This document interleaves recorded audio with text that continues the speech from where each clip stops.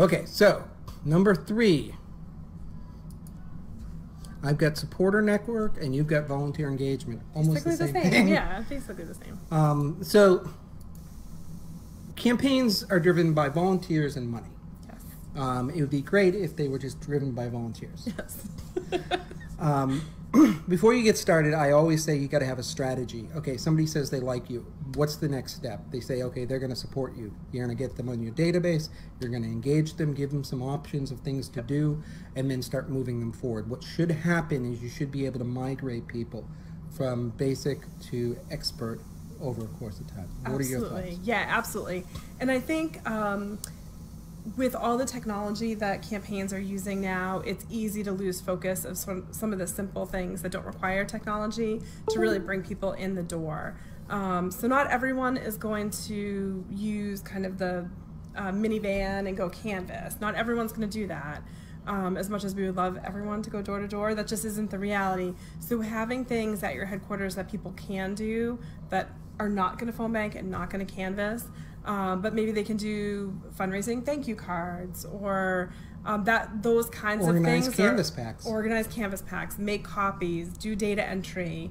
All of those things are kind of the lifeblood of a campaign, and just having tasks available for people at every level, kind of meet people where they are and welcome them and engage them and make it a very welcoming atmosphere and express extreme gratitude all the time. So I just want to point out, if you are a field organizer and you are spending all your time on your computer, you are not doing your job. You should be greeting volunteers and engaging volunteers.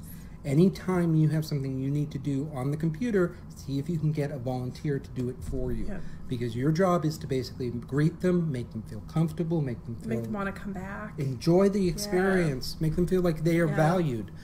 So I hate visibilities.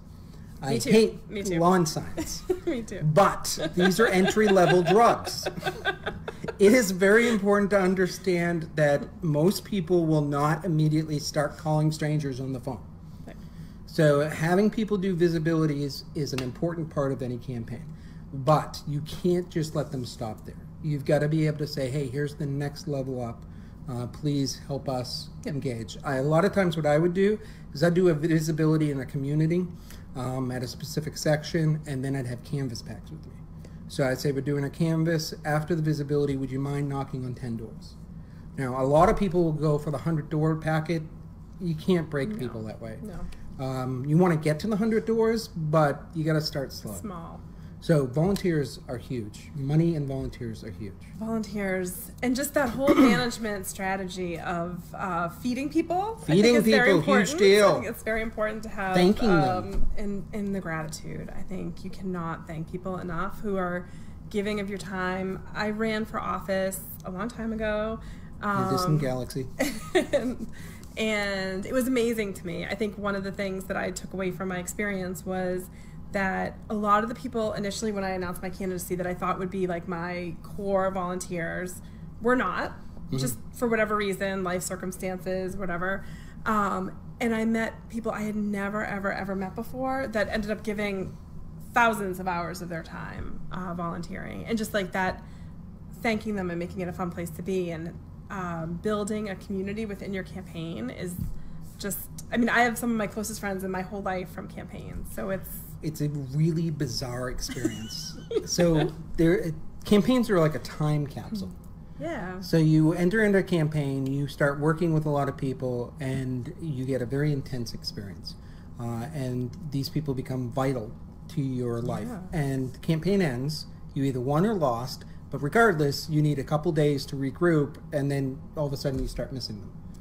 The weirdest experience was when I was on the Obama campaign, and I'm working with a volunteer, Susan was her name, and we literally met 3 days before, and it was Susan's birthday. And I say, happy birthday, I didn't even know it was your birthday. And she goes, how did you not know it was your birthday? I was like, Susan, I literally just met you. But we had spent like almost 72 hours together. It's very intense. It's a very intense experience, a lot of fun. It's kind of a little bit of a drug.